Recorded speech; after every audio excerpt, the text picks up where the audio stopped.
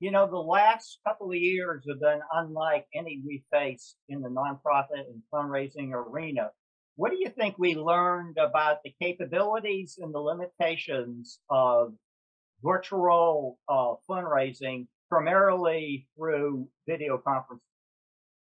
Yeah, I've done a fair number of gift conversations virtually, and fundamentally, gift officers and people who are raising money need to meet the donor where the donor is, and wants them to feel comfortable with the situation.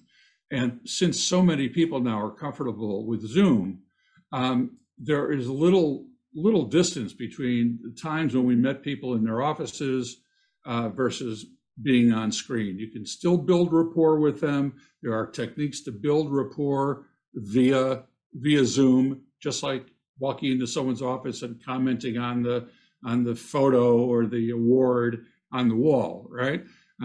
Symbol rapport is what it's called, among other things. So the bottom line is work with the donor where they're most comfortable. The meeting is always going to be known ahead of time what the purpose of the meeting is, about talking about a gift. So this medium really is not a barrier to success.